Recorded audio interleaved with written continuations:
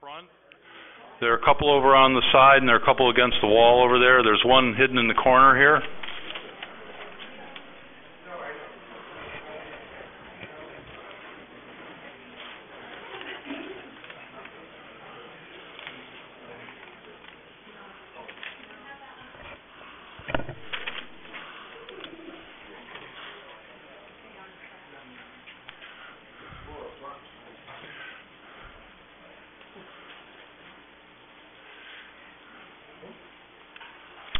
Hi, welcome everyone.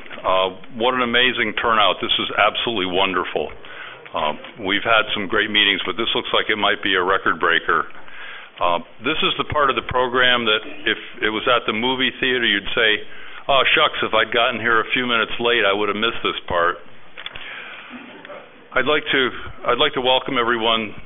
This is a great turnout. I'd like to welcome and thank the board, the donors, volunteers. This is a giant team effort. The Land Trust just couldn't do what it does without donors, volunteers, board members that work very hard. I'd like to thank the town officials and the town council and Tom Hall. They were especially supportive of the the Benjamin Farm project. We could not have done it without the Citizens Bond Initiative and the support of the council. Bill Donovan, who's one of our town councilors, is in the back. Thank you very much, Bill, for your support. I don't see other state reps or councilors here, I don't think. If anyone's here, please stand up or raise your hand. We have a lot of volunteers, but we have three special volunteers. We have Diane Neal, who's the head of the Stewardship Committee. Diane, raise your hand if you're available. She's over on that side. She's done an amazing job of pulling together the Stewardship Committee. We have Rita Breton, who's worked tirelessly. She's standing in the back, and she is easily embarrassed. So take a look. She works tirelessly for development and communications and everything you could imagine. And we have Dawn Piccolo, who's organized the Broadturn Farm dinner. Dawn couldn't be here tonight, but she's this amazing invisible dervish that puts this giant dinner together. Last year we sold out in a week. We had 160 people attend that, so it was really amazing.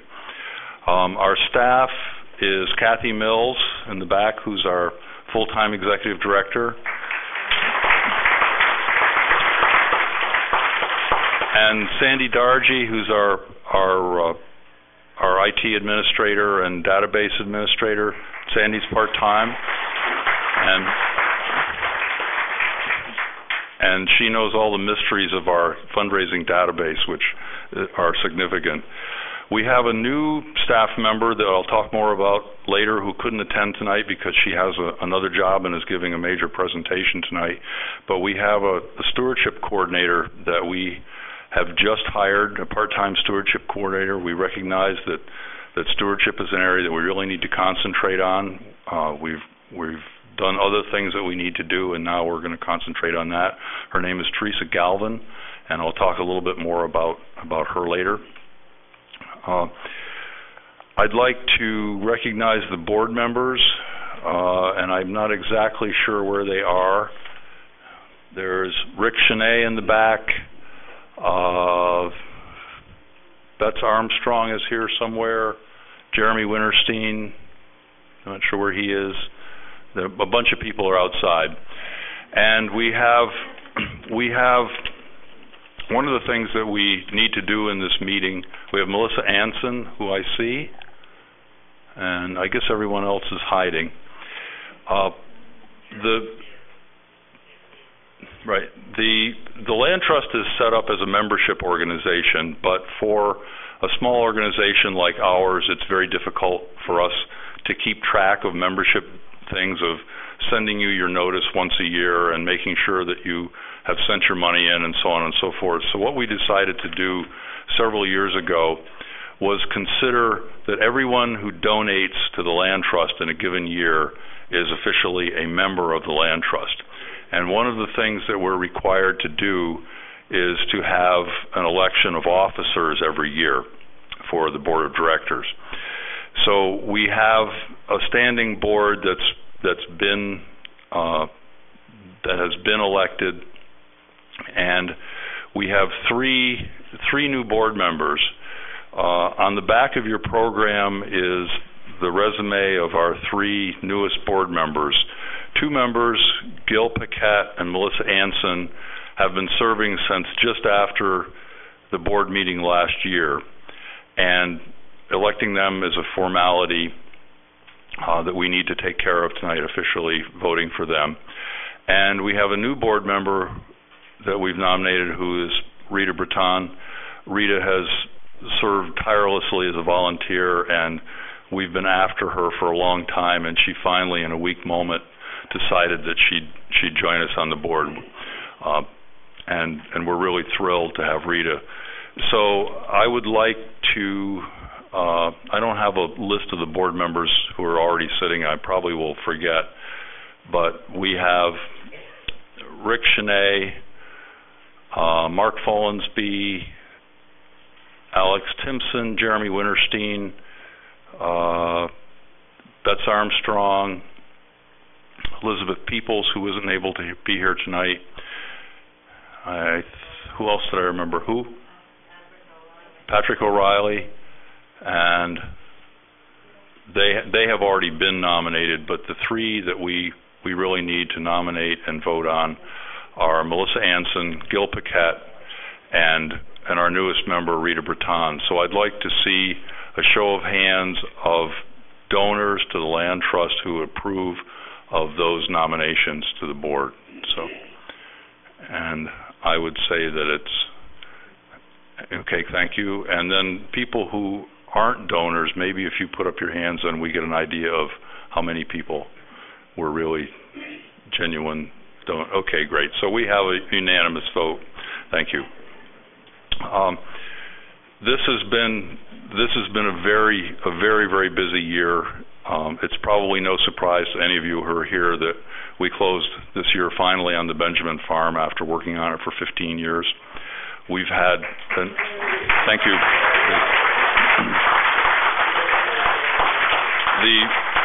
The acquisition committee, who is Elizabeth, Jeremy, myself, Kathy, Betts, I'm missing someone. It's been a marathon effort, and it's the most exciting thing that we've done in a long time. It was a lot of work, but it was worth every bit of it.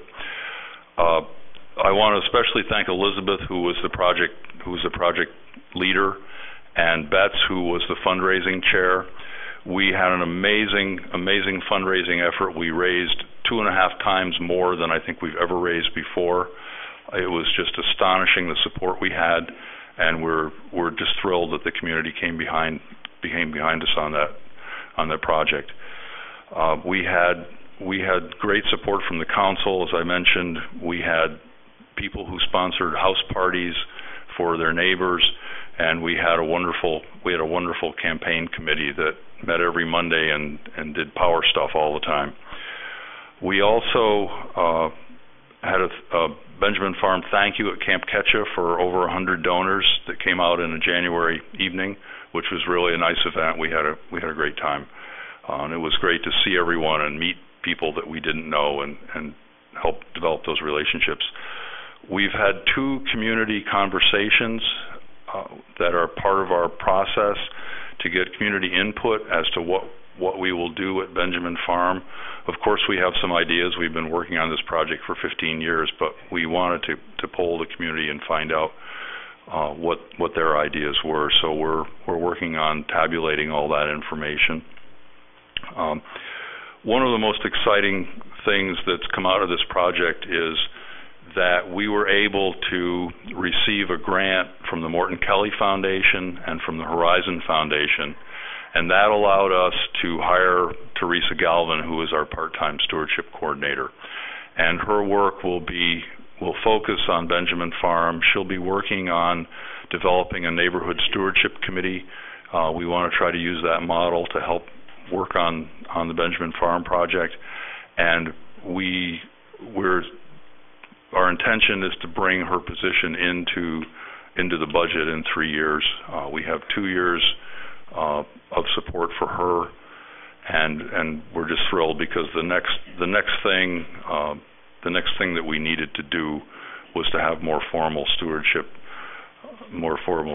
leadership. Diane has done a good job, but she has a very, very busy life, and it's just really difficult to follow up on things and make phone calls during working hours and so on. So we're really excited that Teresa can help us, and she has an amazing background, and you'll all be meeting her in community meetings and various things in the future. I had kidded with Kathy that we need to have a picture of Teresa that we can flash up since she wasn't here, but I guess that didn't happen, and Teresa probably would have been embarrassed anyway. On the acquisition, not only did we do Benjamin Farm this year, but we've had a few other little successes. Jeremy Winterstein led a project with the Portland Museum of Art and the Proust Neck Association to preserve a small piece of property around the Homer studio, and the land trust holds the easement on that in perpetuity. It's a really wonderful sort of a community service sort of a thing that will help preserve the view from the Homer studio. That was very much endangered, and it's wonderful that we were able to save that piece of property and put an easement on it. We finally closed on the transfer of about 30 acres of the Willie Recreation Area, which abuts Benjamin Farm and Rachel Carson. That was a mitigation parcel that came out of the Wentworth School project and saved the town about $200,000 because they were able to use that as mitigation, and we took the easement on that. So that was a really good project too. These little jobs take almost as much as the big ones sometimes. We also added a 3.5 or 4 acre parcel. The Friends of Scarborough Marsh and the Land Trust worked together to acquire by donation a piece of property that the Janelle family had, and that's been transferred to the Inland Fisheries and Wildlife as part of the marsh. That was a great collaboration between the Friends of the Marsh and the Land Trust, and it's great that we could add one more little piece of property to the marsh. It was a perfect little parcel and that everyone's been interested in for a while. We celebrated 10 years at Broadturn Farm this year, and we sold out, as I said, we sold out the dinner, and the proceeds of that are going to go towards another barn roof, which is the English barn.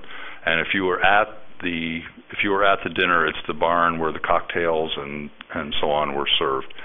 That's the last major roof job that we have to do, and everyone keeps telling me that I say that's the last job that we have to do, but in reality, it just keeps coming around and around again, like the Golden Gate Bridge. One of the great partnerships that we developed in the last year was with the Piper Shores Wood Shop. And when you see some of these videos, you'll see green signs with white letters. They've made something like 1.2 million signs now, and we only have another 500 or 600,000 signs for them to do, and they're just trucking away, routing signs and painting and decorating and so on. So it's been a great project, and they've been wonderful to work with. This next year we have a bunch of plans. We're finally in a situation where we can take a deep breath and move forward with our structure a little bit. Kathy was hired 2 minutes before our database crashed, and left us in a giant lurch. Fortunately, Sandy and Kathy were able to pull that out of the woods. Then we buried Kathy with Warren Woods acquisition, and then we buried Kathy with fundraising and Benjamin Farm acquisition. So this year we're going to work on some structural things for the organization. We need to work on building our financial base We got a great start, and we got a lot of new friends with the Benjamin Farm campaign. It's one of the things that Kathy was, there's one of the signs, and John Peacock and Diane. So working on our financial support and is very important to us. The Land Trust is very, very careful about making commitments. We've worked hard to bring Sandy on board without getting in over our heads. We've worked very hard to bring Teresa on board without getting in over our heads. We have now cautiously expanded our office space because we have way more stuff to go in the office than we can, and we were able to obtain the suite of 2 offices that's next to our current office. So we will have our current office and a 2-room suite. So we'll actually have a place to have small meetings, which we haven't had for quite a while. And in Scarborough, it's really difficult to find a place for small meetings, especially when they bounce around sometimes from week to week. And Alpha Management, that has donated our small office for the last 5 or 6 years, has given us a break on the new office, and also continues to give us the old office. So that's a great bonus for us to have that. We'll be working on our website this year, and one of our major projects will be working on stewardship for Benjamin Farm. We want to develop our community stewardship committee. We will be demolishing and taking away the old house. Unfortunately, we will be working on a parking lot, a natural resources inventory, so that we know the plants and trees and bushes and so on that's on the property, wildlife, that sort of thing. And then we'll be developing more plans for the management of that. I think those are the highlights. And we'll have time for some questions later. I'd like to introduce or bring Kathy up to introduce our speakers. I'm very much looking forward to the program, and Kathy's been interested in this for a while, so I'm pleased that she put it all together. Thank you. Kathy.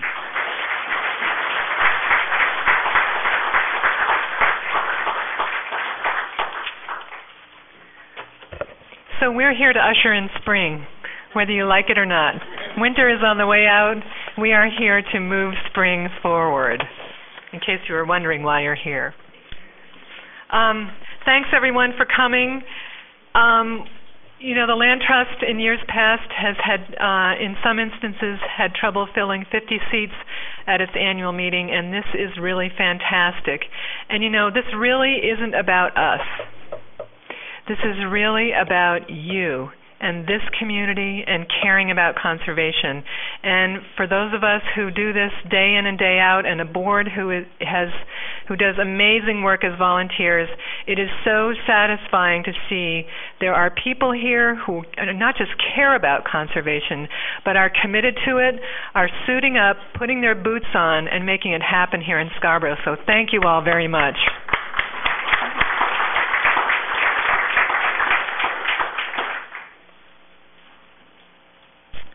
Tonight we're going west. We all know and love Scarborough's beautiful beaches, stunning coast, and amazing marsh. They're a big part of what makes Scarborough special. Tonight we're going west to explore the quiet, hidden rivers that flow through town.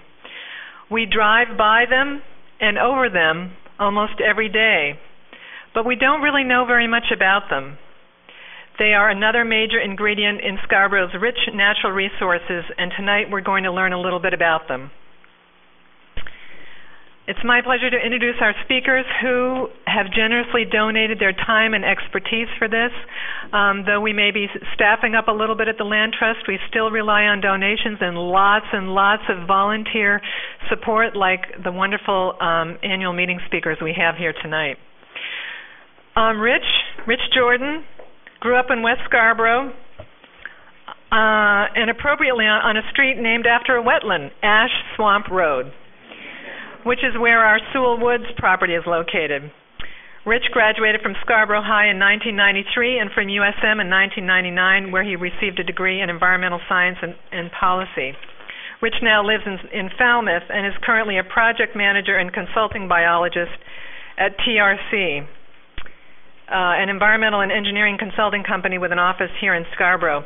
Rich has been doing a lot of work at our Warren Woods property for the past 3 years, and he's currently president of the Maine Association of Wetland Scientists. So this isn't your garden variety wetland scientist. This is the president of the Maine Association of the Wetland Scientists. 2 more weeks. 2 more weeks. Chris Dorian. Chris is a Maine geologist, soil scientist, and wetland scientist. Received his master's degree from the Quaternary Institute, and I'm sure he'll define what that is, at the University of Maine, Orono, where he studied the glacial history of Maine's blue clays and what the climate was like during a time of rapid geologic change and the arrival of Maine's first immigrants. His geology practice in Portland is based in Portland, focuses on hydrology, and he does a lot of work with municipalities and private groundwater work. He also works with clients obtaining environmental permits for various projects ranging from homeowners to large wind and energy projects. In the summer of 1993, Chris was the site geologist for the re-excavation of the 1959 woolly mammoth site here in Scarborough. It wasn't a myth, it really was for real. After that field season, he compiled geologic evidence from numerous sources to reach a hypothesis on the evolution of the early Saco River and the 33-year-old female mammoth's demise. Rich calls Chris one of the smartest guys he knows. We're glad to have them both here. They will talk for about 30 minutes. Then we'll take a few questions before refreshments. And I have just 2 questions that I hope these guys will answer. Is the Saco Heath part of the headwaters of the Nonsuch River? Question mark. And why is the Scarborough River called a river when it looks like a bay on the map? Take it away, guys.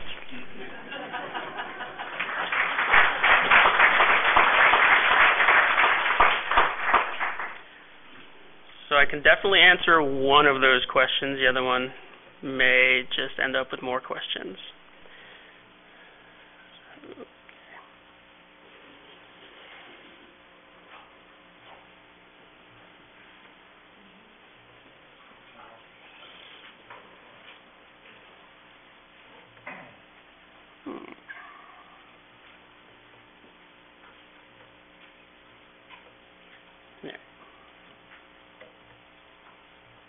Sorry, bear with me 1 second. This was working 20 minutes ago.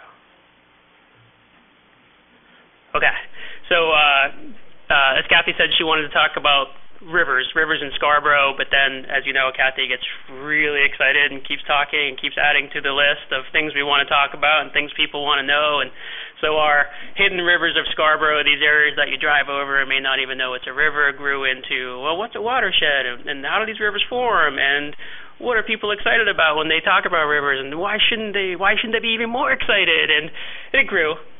That was my Kathy impression. As we talked, I said, I can't talk about Scarborough rivers without talking about the Nonsuch River. I've done a ton of work along the Nonsuch over the years. I know the Land Trust has focused on the Nonsuch River for years. It's a third of the watershed of the Nonsuch River is a third of the town of Scarborough. It's the largest freshwater input to the Scarborough Marsh. It's an incredibly important resource.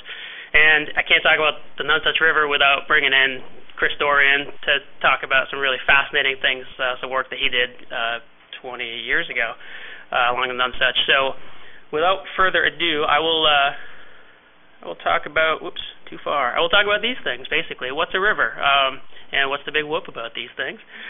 What's a watershed? What do the watersheds in Maine look like? What are the 6, quote, rivers? It is 6. Of Scarborough. And then Maine's only woolly mammoth, really? Let's talk to Chris about that one. So first off, what's a river? And, basically it depends on who you ask. Whoever named it last and got it on a map, whether it's a stream, a brook, a creek, a river, a slough, a drain, ditch. There's a couple of definitions out there, but again, they're somewhat fluid. The dictionary.com, the go-to, of course, for science, is a natural stream of water of fairly large size, whatever that means, flowing in a definite course or channel or a series or converging channels. So it's either a stream or a channel or several channels. Maybe it's large, maybe it's fairly large. We have a technical definition in Maine under the shoreland zone standards that it's a water course that drains an area of 25 square miles or has a watershed of at least 25 square miles. And to put that into context, the Nonsuch River isn't technically a river until it crosses Route 1, probably where Humpty Dumpty used to be.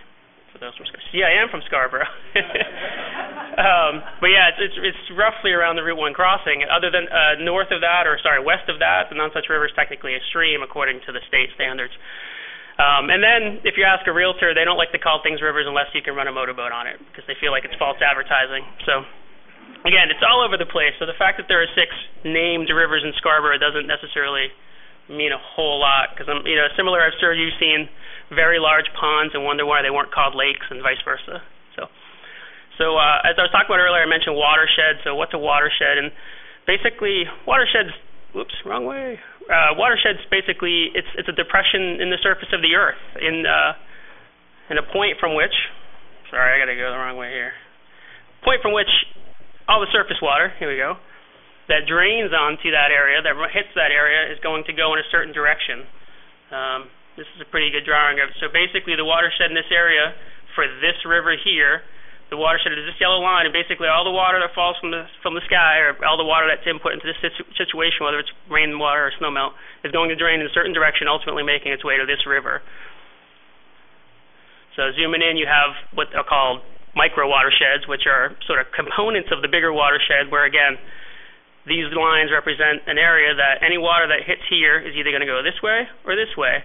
And in this case, you can pretend these are red maples. It's a little wetland that feeds a little ditch, which feeds another stream, which has another stream, which forms eventually maybe a creek, which eventually goes into what somebody may call a river, and then again goes into the larger system where it gets more inputs and eventually makes its way back to the ocean. So what are the watersheds in Maine? Let's start large, and then we'll zoom into Scarborough. If you zoom out here, you can look at the 95 corridor, kind of basically running up through the state of Maine, and you go through a lot of large watersheds. These are broken up. A couple of these are for the same river. I know Kennebec has a couple different sections of this break, and then the Penobscot has a couple sections, and then as you get all the way up in the Holton area here, you're in the St. John Valley. But this is just basically showing you that any water within these red lines is going to make it ultimately to the large rivers that are labeled in these areas. So again, zooming into Scarborough, in the big picture sense, even when you're in the Nonsuch River watershed, the Nonsuch River is ultimately draining into the Scarborough River or the Scarborough Marsh, which is eventually draining into Casco Bay. So every small watershed drains into a larger watershed, so on and so forth. Eventually you're in the ocean. So, to Scarborough. And again, we had quite a discussion about the 5 rivers of Scarborough, which Kathy said, no way, there's 5, there's not 6, but I will show you I won out. Yes, here's why I'm right. I have the microphone, so here's how I'm right. This is a close-up of some of the smaller watersheds within that Casco Bay watershed. This black line represents the boundary of the town of Scarborough. This obviously is the ocean, and this is the marsh. So in Scarborough, you've got 7 major watersheds that are split up in the town. On the north, we have the Stroud Water, and again, running through a major portion of the town, you have the Nonsuch. Over here is Fore River. This line here is Red Brook, which runs out along out by Running Hill Road. Here is what they call the Scarborough River watershed, which is ultimately the Scarborough Marsh. Again, this also drains in the Scarborough Marsh here. You have Spurwink River watershed over here with the Spurwink River, which is creating the boundary between Cape and Scarborough, and South Portland, and then the actual Casco Bay coastal watershed. So in terms of the quote-unquote rivers, the named rivers, the Stroud Water becomes the west branch of the Stroud Water at the confluence of these 2 streams. So for maybe 2 or 3 miles, it's actually a river in Scarborough. So we did verify. And of course the Nonsuch. The Dunstan River is a great example of a stream that's called a river. The Dunstan River is fairly small watershed. You have the Nonsuch, you have Spurwink, as I mentioned, and then the Libby River, which runs over here. The Land Trust owns Libby River Farm, right along the Libby River. And again, Casco Bay coastal, which is basically meaning all the water in these areas go directly into the bay. So let me zoom out. So one thing we talked about, one of Kathy's other questions is this whole area here is the roughly 1,200-acre Saco Heath. Does everybody know what Saco Heath is? Has anybody been out there? If you haven't, go. It's amazing. There's a really nice boardwalk. You can walk like a mile, I think, into the heath. It's just an amazing feature out there. As I zoom in to answer Kathy's second question, this is kind of a dark drawing, but this is the Saco Heath. This area right here bounded by no development because it's incredibly wet. And what I didn't know, what we found out as we looked into this, is it's actually, I knew it was super flat, and I knew that it was a portion of the Nonsuch headwaters. What I didn't know is that it's so flat that the center of the bog is slightly raised, and the center of the heath is slightly raised, and it provides inputs to 4 different watersheds. All water from the north runs to the Nonsuch drainage. Heading to the east, you go into Cascade Brook, which then you go through the falls, eventually making its way into the Scarborough Marsh. To the south, you go Casco Bay Ocean. This basically runs into these smaller tributaries, which run down along 95 and then kick out into the ocean. And then the Saco River over here, everything from that point drains to the Saco. I added Stewart Brook here. Stewart Brook is on, what's the name of that parcel?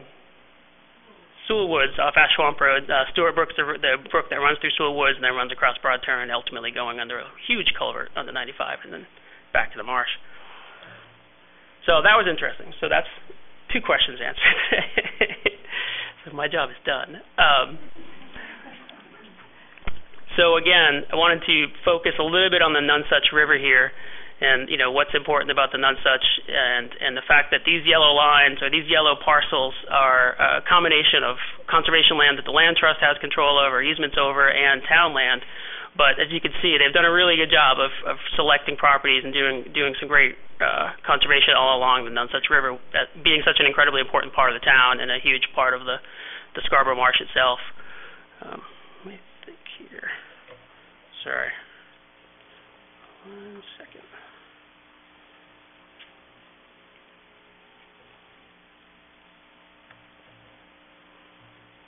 I'm going to go through this. Don't look at this for a second because I might make you seasick. Okay. So I skipped the portion here. I'm remembering now as I got here before I go over to Dr. Dorian. I want to talk about why rivers are important. I jumped to what they are, but here's why they're important. Rivers provide us with water. I think we talked about the watersheds. Rivers are incredibly important for maintaining water quality, important for recharging the groundwater, taking groundwater, preventing flooding, getting the water out of situations where it could cause some damage. They're beautiful. I think everybody understands that. I believe this is the Nonsuch. I can't remember where it is. This is Stewart Brook over there off Ash Swamp Road. This is in a fall freshet. There must have been a rainstorm recently. I think the picture says spring, but I was judging by all the red leaves. This is fall, still on the trees. So, but yeah, that's Sewell Woods. Oops, go back. This way. Recreation. Have a former retired government employee and his son fishing, catching striped bass, probably in a bay fed by Saco River. If you look in his eyes, you can see he'd rather be birding on the Scarborough Marsh. Scarborough River provides, it meets with the ocean at this point, provides an incredible habitat for birds and animals, and obviously hugely important to Scarborough's economic development is people come here to look at things. People come here to look at animals, look at the marsh. So, rivers help provide these great opportunities for other recreation, such as kayaking on the Saco River. Coming back out. So speaking of fish, we'll leave the mines. Rivers are obviously incredibly important for wildlife. All aspects, all levels of the food chain, have a foot in rivers at some point in their life cycle, or something they eat. Everything from clams and snails, biting flies, which are terrible but also feed a lot of other animals. Right down to beetles, mayflies, stoneflies, larger dragonflies, that type of thing that feed fish, but also that eat the smaller animals we talked about earlier, the biting flies and mosquitoes. So hugely important in the life cycle of these animals. And of course, the smaller animals feed the bigger animals. So we've got these American eel on top who spend their adult life at the ocean. Adult life in rivers, and they're born in the ocean, and then Endangered Atlantic salmon. This is alewife, short-nosed sturgeon, and then, of course, our hugely popular brook trout and rainbow trouts all spend their time in streams and rivers. And then other predators and scavengers, things like frogs. This is a pickerel frog. They don't necessarily live in rivers or streams, but they'll definitely hunt in them, and they'll use them to stay wet as they move from site to site. This is a wood turtle who was in the midst of eating a grasshopper when I caught him. He's from the Larrabee Farms, Grondin's property over off Beach Ridge Road. We found 3 adults. These are special concern species. They're fairly rare in Maine, but they love the Nonesuch River. Like I said, I've found at least 3, maybe 4 adults. Yeah, so we'll say 4. That northern two-line salamander is a whole host of salamanders that love to breed and eat in the small streams. And then, of course, those animals feed these animals. This is a green heron. Muskrats will live in smaller streams and ponds fed by streams. They don't necessarily eat animals, but they use the habitat. Mink and river otters, all eating the fish that are eating the bugs that are eating the frogs, and so on and so forth. So to them, the rivers are incredibly important. And so if you're still asking the question, what's the big whoop, then I've completely failed, and I'll leave. But rivers help facilitate the water cycle. They're beautiful. They provide incredible recreational opportunities, and they provide home and travel corridors for billions of individual creatures and critters, and they support our economy, environment, and sanity. So, without further ado, as I said, the Nonesuch, hugely important aspect of the town of Scarborough, and if you didn't know, 20 years ago there was a re-excavation of a woolly mammoth that was originally excavated in the 1950s, and I will let Chris talk more about the development of this.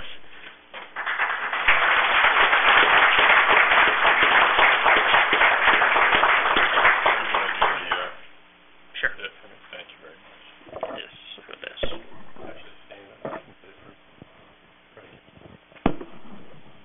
All right, we're going to run in a time machine here, back in time. I want to start with the beginning. Sorry, here, how's that? I want to start with the beginning of the Nonesuch River. That's what I'm focusing on here. We have to go back. Actually, we're still in the Ice Age. We have an ice sheet in the northern hemisphere. Well, it's cold outside, too. This is the Antarctic ice sheet here, where I spent a season. This is the horizon up here. You're looking at about over 2.5 miles thick of an ice sheet, which is what covered northern North America here. So here's a view of Katahdin and the Knife's Edge over here. Katahdin's a mile high. That was just a speed bump under the ice sheet. And the neat thing is this was all people time. There weren't people in North America yet, but there was Asia and Europe and Africa people were doing their things over there, making instruments and playing music and doing cave paintings and all their things they do. So it's all within very recent time. So let's take a 2-mile thick ice sheet that covered us in Maine. We have to melt it. That's a lot of water.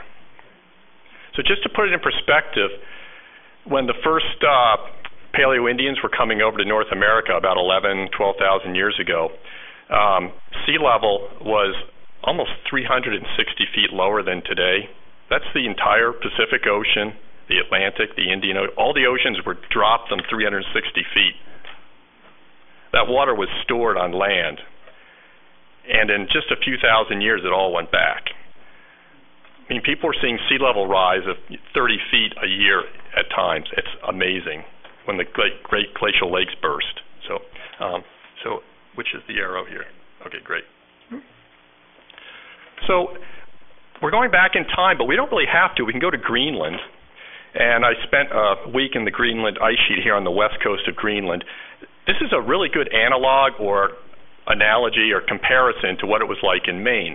And this is when people were here, the first settlers were arriving, and this is what they looked at, if you can imagine that. There's a person here for scale. So notice it's melting, but it also grows in the center, too, many, many kilometers away. So let's look at one more picture of the Greenland ice sheet. And here it is melting even. This is at the peak. This is the end of July. This is what happened in Maine. This was the start of all our river systems. They started as glacial meltwater streams. And one other thing, too, if you look at over here, this is the ice sheet here, and look at the variability here. There's everything from house-sized boulders to silt and clay to sand to gravel. And you may understand now a little bit why our soils are so variable in Maine, even within just tens of feet walking across a property. You can see amazing changes. So let's go to, once again, back in time, the Greenland ice sheet here. There are muskox. There's 3 of them here. 1, 2, 3, another 4 of them, if you see them there. And if you notice on the right-hand picture, this is a grassland right up against the ice sheet. That's what it looked like here in Maine. No trees on the landscape. Really easy to walk around and make time. Hiking, very easy without a forest. And the other thing, too, is that this guy, Dale Guthrie here, he termed this the mammoth steppe. And a steppe, of course, is a prairie or a plain or a savanna or Serengeti. It's grasses meant for grazing animals, big grazing animals. And unfortunately, it's gone today. It's no longer on Earth. We don't have a cold steppe anywhere on Earth. And that's why we lost all our great North American animals, big animals, such as the mastodon, the mammoth. We had the American cheetah, we had the American lion, we had camels, we had horses, giant ground sloths, saber-toothed cats. It looked like Africa here when the Paleo-Indians were coming over, if you could imagine. Just an amazing place, great cool plains with these, basically it looked like a safari you'd take in Africa. So here's the one of the mammoths. This was recovered in the permafrost in Siberia, baby mammoth. This is what they look like. They had beautiful red hair. And the interesting thing is when they look at the stomach contents, the stomachs were full, but they died of starvation because the grassland was taken over by a forest, and these are not browsers like deer and moose, which can digest woody vegetation. These were grazers. They have to eat grasses. So that's an interesting part of it. Here's a full-grown one. So the reason we're getting now back to the Nonsuch, and once upon a time, Scarborough looked just like this. This would have been the Nonsuch River Valley, except it's flat all the way across. It's completely filled with sand and gravel, absolutely completely. The ice sheet is over here to the right. It's about 6 miles away, and it's discharging this meltwater full of sediment, absolutely full. Sand, gravel, silt, clay. And these are called outwash plains. You have to remember that name, okay? Not hard. If you notice, this is all beautiful sand and gravel. Out here, the water is murky colored. It's full of silt and clay particles. Very fine, the stuff that stains your clothes. That is becoming, when it reaches the ocean and the salt water, it binds together and becomes blue clay. So how many of you know what the blue clays of Maine are?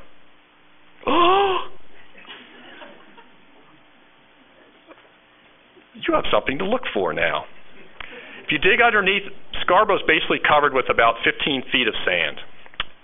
If you dig a hole through the sand, you come upon blue clay, sticky, gooey, just water saturated. You'll see it in fresh excavations, but it's covered over quickly because it's really hard to work with. It turns to soup and jello when you disturb it. So those are the blue clays of Maine. The major cities, Bangor, Lewiston, Augusta, all the brick buildings, Saco, those bricks were all made from blue clay. So you see, every time you see Old Brickyard Road or those were all huge, huge brickyards up until about 1910 or 11, 12, 13, 14. Huge business in Maine, right up there with ice. And they make that beautiful orange brick, which you can't get anymore to match the old brick. But it's our blue clays. So, all right. Let's. This is it. Looking down, an air photo, 1975. This is the Holmes Road, Beach Ridge Road, Mitchell Hill Road here, Broad Turn Road here. And if you look very carefully, this is the Nonsuch is running in this valley right here. And if you notice, there's a shadow here. It's a very large channel. The Nonsuch is basically a tiny, tiny little stream. It has nothing to do with this massive valley. It just happens to be there by chance. So I had the greatest opportunity in 1993 to figure out why this huge valley is here with this tiny little stream in it that had nothing to do with making the big valley. So here's the Scarborough Mammoth site here. This is now the Fengler subdivision development. Fengler Road, Fengler Road there. So I worked right here, and these blue lines, there's one on each side of the valley, indicate the outwash plain that I showed you in the last slide, right there. So here we go. I've superimposed on here Mitchell Hill Road over here. And this is what it looked like when the Mammoth was doing her thing. Over at Salmon Falls, people know where that is? Yeah, okay, Salmon Falls. The glacier left a big pile of debris. It blocked the glacial meltwater, this meltwater, and diverted it into what is now the Nonsuch River Valley. So you had a huge amount. The ice sheet, you got this 2-mile thick ice sheet draining. A good part of it's draining into the Nonsuch. And obviously, it filled the entire valley with sand from valley wall to valley wall. This would be Mitchell Hill and Beech Ridge to the north. So that's a pretty good analogy there. So here we are. This was in 1993, sponsored by the Maine State Museum. My master's advisor, Harold Borns, was the one that really initiated this dig. In 1959, Leonard Cash and William Littlejohn owned the property here, which the Fenglers subsequently purchased. They were digging a water supply pond here and pulled up a tusk and some other parts of a woolly mammoth. It came out in the papers a couple days later. People were coming at midnight trying to pot the site and look for bones. So they came up with this story that, oh, no, it wasn't a woolly mammoth. It was Old Bet, the circus elephant from Portland that had been buried here. And it was just a circus elephant. So that ended that. But the momentum at that point ended, and it went until the 1993 excavation. And now remember, I talked about the blue clays under the sand. This is basically Scarborough, sand over blue clay. When you dig down, usually the water table sits on here, and correct me, it's Wamasky Springs. What are they? Wasomke Springs. They basically mined out the sand, and you're basically right on the blue clay, so it's all big water table there. And the blue clay, if you take a hose to it and spray it down and look at it carefully with the hand lens, you'll see all kinds of shells and marine critters that live in the ocean. Everything from there's ostracods, foraminifera, these are bivalves, clams, everything. The only thing is they don't live around here anymore. They live up in the Arctic because it was really, really cold. Something similar to the Beaufort Sea north of Alaska today. That was a good analog to it. But so this mammoth was when Littlejohn and Cash were digging with backhoe, it came from the top couple feet of the blue clay here. The blue clay is neat. It's preserves. I mean, you've got these shells are 14,000 years old, and they look as fresh as what you find on the beach today. There's seaweed in there. You can't distinguish it from seaweed you pick up on the beach. Wood, trees, trunks, green spruce needles, mammoth parts and bones. So here's this is actually the tusk up here. And if you count the growth rings, here's the pulp cavity where it was attached to the head, and you count 33 of these cone-shaped concentric growth rings. So the mammoth was 33 years old. The pulp cavity is very small, so it's a female. The male pulp cavity is much, much larger. This is one of the molars, and you can see it was designed for grazing, for eating grasses. It doesn't have the occlusal surfaces that our teeth have with the big incisors and canines for ripping meat and so forth. But it's a little disappointing. That was 4 ribs were found, part of the skull, 1 tusk, and 2 molars. That was it. So people then started looking to me, Chris, where's the rest of the mammoth? We have Channel 13 was there. So it was the hottest summer. It was 90 degrees. The deer flies around. And I'm like, part of my job was to come up with a story. Where's the rest of the mammoth? And it wasn't what people wanted to hear.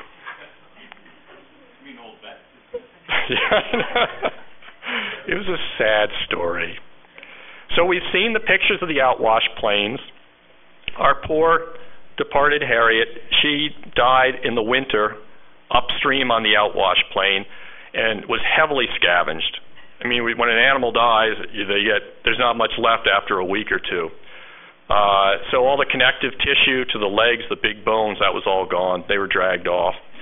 In the spring or summer when the meltwater started up again, the partial carcass was most likely carried down the meltwater that was running in the Nonsuch Valley, and the carcass was dumped into the ocean. And remember now, I told you in the first slide that the ice sheet here was how thick? Okay, that's a lot of weight. It's like almost 90% the density of water, so it's like being down in the ocean about 6,000 feet. The pressure will squeeze a submarine into a tin can. So there's so much weight on the land, it pushed the land down, so the ocean looked like it rose up. And we were actually impounded here. Most of Scarborough was just underwater. It's up to 270 feet. So that's why we have blue clay everywhere in Scarborough and sand everywhere. But as we know, the weight was taken off. It's like unloading a ship. The ship starts to bounce back. And when it bounces back, it looks like the ocean's receding. The ocean drops. And that's about the time the mammoth got dropped. The ocean had dropped to 155 feet. It's dumped into the near shore, the blue clays, wave action, storms, nor'easters. The mammoth is incorporated in the top couple feet of the blue clay. And there it stayed until 1959. So here's a quick cross-section of let's look, this is the Holmes Road to the southeast and the Burnham Road to the northwest. So this is just like as if you took a slice across the Nonsuch Valley. Way down here, there's a little tiny stream, piddly stream called the Nonsuch River, which obviously did not carve this huge valley here. The mammoth site is over here at the top of the blue clay. Here's the yellow beach sand on top of everything. And the outwash here, when the stream actually became a river, it basically what we call disemboweled the valley. It took all that sand and took it out into Casco Bay. And there's huge deposits of sand out in Casco Bay that were originally filling this valley, making it flat across here. And that likely happened right about 10,500 years ago when the first settlers were coming to Maine.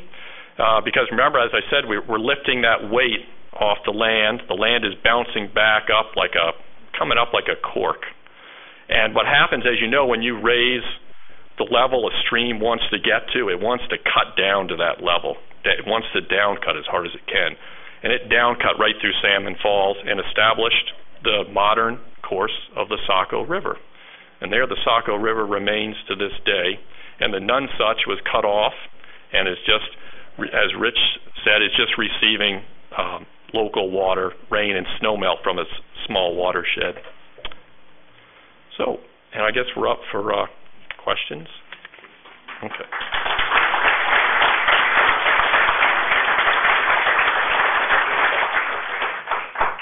Where is the mammoth now? The pieces. There. Yeah. You wanted to know where the mammoth parts, they're accessioned at the Maine State Museum in Augusta, and the tusk is on display with some of the ribs and the molars, first floor. With there's some walruses from other blue clay, the Brewer brickyards up in Brewer uncovered several Arctic walruses too from the same era.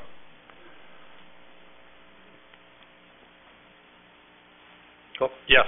Yeah, I was going to ask, so how come you only found one then? You think that somewhere in the state there'd be more than just one, right? Excellent question. So we know they were grazers. They lived on grass. They drank a huge. It's just like it's the same as an elephant. It's the same family. There's no difference really. Elephants, a mature elephant will eat 50 pounds of forage a day, and they drink I don't know how many gallons of water. They have to live on those outwash plains. That's their preferred habitat.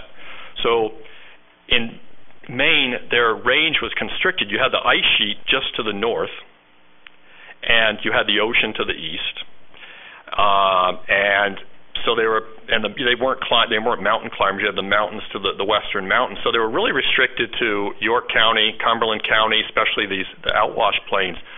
So you would need to dig, especially where there are depressions, like the one here when the Little John was digging his water supply pond.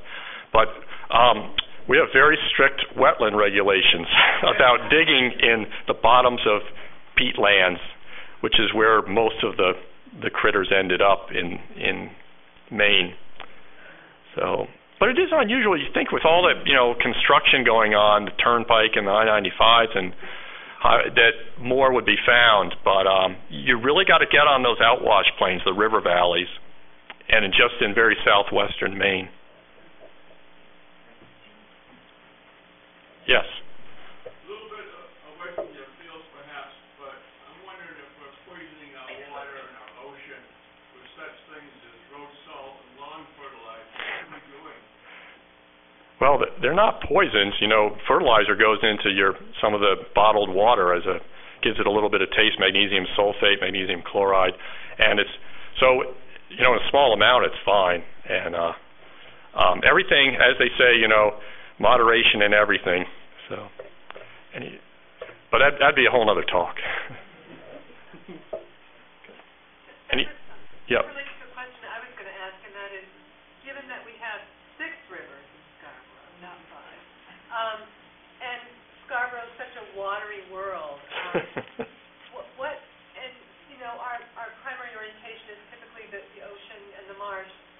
What are some of the key threats to sort of the health and vitality of these rivers that are in our town? Is it lawn fertilizer? Is it salt? Is it development? What should we be thinking about when we want to care about the health and vitality of these rivers? Rich. I can try. The short answer is yes. The short answer is yeah. It's all of those things. It's development, it's encroachment. The one thing I did mention I didn't talk much about was the whole idea of corridors.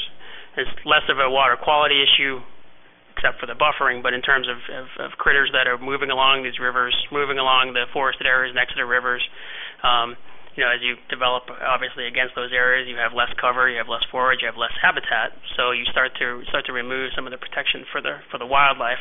Obviously, as you clear your vegetation closer to the river, you have a lot more opportunity for runoff, not just for pesticides, herbicides, and fertilizers, but silt, sediment, sand. It's a natural process, as Chris eloquently described, but when done in a non-natural system, you can add a lot of excess nutrients that the system may not be able to deal with. So you get things like algal blooms in some of the wetlands, and it can speed up the growth and spread of invasive species. So it's kind of a host of all kinds of things. It's not just development, it's bad development. It's not just roads, it's roads with culverts that are too small. It's not, it's always sort of a host of things and a suite of things. So I think just being aware, Scarborough's light years ahead of a lot of communities in terms of zoning and basically just the environmental, acumen of the boards and of the volunteer system. So, and we have 100 and something people here tonight sort of highlight that fact. But that's it. It's a whole lot of things, nothing simple, as hopefully we learned. As simple as Chris put that, it's incredibly complex. So yeah. Have we seen any changes in the flow of some of these rivers here or in more recent times here? Recent times for Chris is different than I graduated the year he set that up. Yeah. Oh, I thought you meant personally. It's only a few years older than me. No, I really don't know. Do you have any thoughts on that?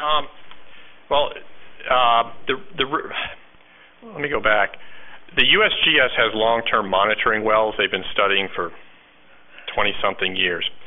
They look at the level of the water table. As you know, not far beneath, sometimes right in your basement, is the top of, especially in about 3 weeks, that is the top of the water table, which is sort of an analogy would be a lake, and it goes down about 3,000 feet into the earth, through all the soil, then into the bedrock. The bedrock's saturated. All the fractures and openings in the bedrock are fractured. That water table over the last 7 years is rising. So there are huge implications for not just your own home's basement, but for roads, foundations, all kinds of issues. We've had much wetter seasons, especially in the late fall when most of the rain is recharging. It's not being taken up by the trees. A mature deciduous tree transpires about 75 gallons a day of water. Once they go into dormancy in the fall, that rain is right straight into the water table. We're getting very heavy rains in the springs and falls. So that's, and of course you're going to have higher flows in rivers and streams, obviously, because those are draining. That's the top of the water table by definition. The stream surface, river surface, is the top of the water table, and ultimately the ocean is, everything is tipped. Never forget, water flows downhill.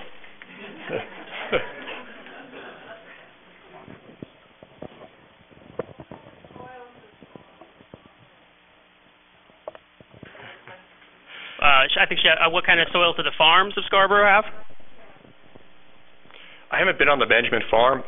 You can actually go online now to the Soil Data Mart, and you can look at the exact. There are all kinds of funny names like Suncook and Elmwood and Masardis, and you have to read the description of there's a great online access to that. But basically, as I said, we have sand covers a huge amount of Scarborough. So you have very light soils, easy to till. They tend to have a topsoil on top that's been worked. If the farm's been there for 200 years, it's been manured, hopefully limed, and it's pretty good soil. The problem we have in Maine with ag soils is we get so much rain and snow, it flushes a lot of especially the calcium, magnesium, potassium gets flushed out, and the soils tend to become acid and infertile. So that's why you really got to put the lime to it in the organic matter. But I think the other cool thing Chris pointed out with the outwash, the esker coming off, the drainage coming off that melting glacier is the heterogeneous nature of the soils that are spilling out in that situation. It's similar here, which you go into a farm field that's been around for 200 years and they all have piles of rocks. But you can plow. You won't necessarily hit rocks. They just come up every year, but it's the same thing, that you've got a fairly homogeneous sort of soil, but all of a sudden you've got a year where a bunch of rocks come up, and sort of just the way that was laid down over the years. Pretty interesting. Oh, sorry. I think there's one more question. Zip.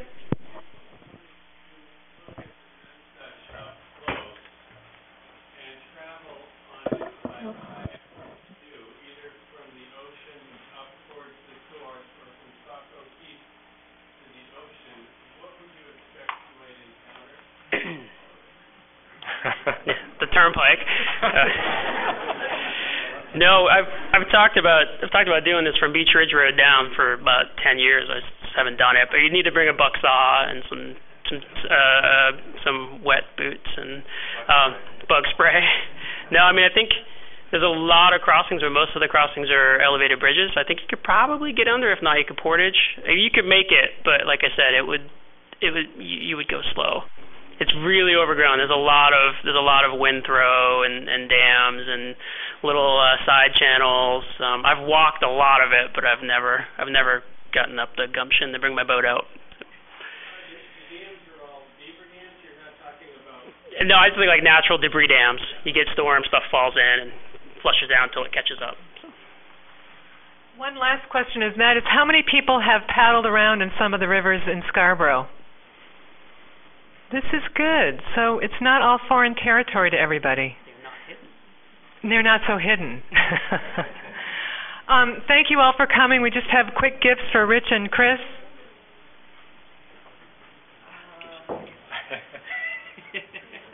Your very own Scarborough Land Trust tote bag. And now you're an official card-carrying member with your own mug. And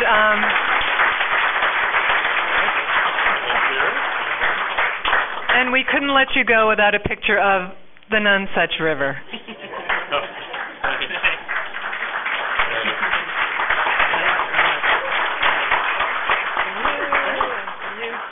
Thank you all for coming.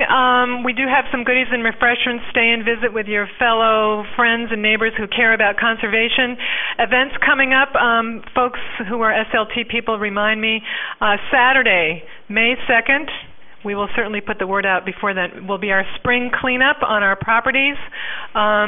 We are digesting all of the input from the Benjamin Farm Community Conversations, and we will be sharing a little bit about that with you as we go and make plans for the property. What else am I forgetting for events? Oh, I think we're going to have a fundraiser at the Autos, the Hidden Autos in South Portland later in April. Check our website or e-news. Anything else? I wanted to thank Rachel. Oops, sorry. Rachel Carr in the back there. I want to say thank you. She made most of my maps. So Rachel also works for me. Thanks again to Rich and Chris, and thank you all for coming. Please stay and enjoy. Okay. Thank you very much. Yeah, that was good. A lot of questions.